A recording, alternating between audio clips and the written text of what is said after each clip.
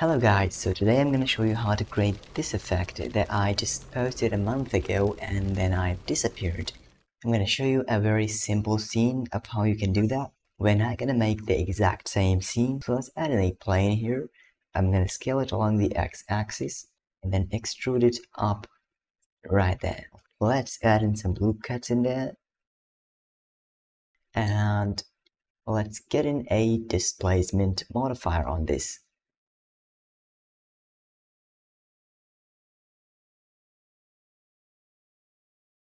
And I'm going to apply both of these modifiers. Now next thing is, of course, go to the geometry nodes and make something that works with our simulation. So let's get in the pin group right there, and now I'm going to store named attribute. I'm going to get a cube or a sphere right there. I'm going to apply the scale on this one, and now let's transform geometry and grab along the x-axis just like this. I want to get the proximity, so get a proximity node and get the distance from the faces to a math node and now connect it to the value. Now if you preview these, you will see here is a little bit of black area which we can control from this math node. And you can also invert this whole thing. Let's get in a color ramp then. It's the easiest way to understand this. So flip the color ramp now. If I play with this, you can see what it does. It's just like a growing effect. Bring that back to 0. Insert a keyframe for the value. Select that. We're going to go to frame 140 and just bring that back like this. I'm going to insert the keyframe again with I, and 150 is going to be the end of our scene. Let's go to properties and I'm going to open my geometry nodes up here.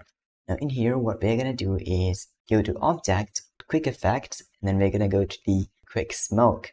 And now set the resolution to a bit higher, and the end frame is going to be 150. Check is resumable.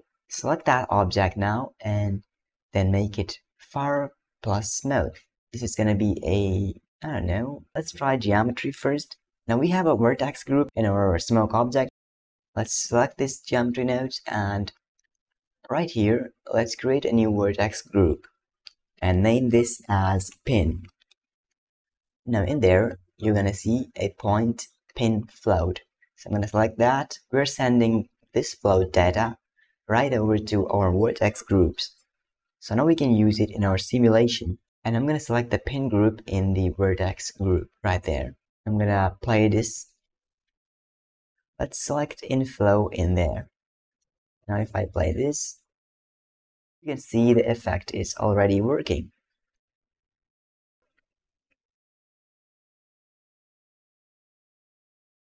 So this is a very simpler version of this tutorial. I don't want to make things complicated. And you can try your own scenes, your own lighting setups and stuff like that. And that's it for the video. And I hope I'll see you in the next one because I'm finally free from my personal projects and we're gonna do some cool stuff together. Bye bye.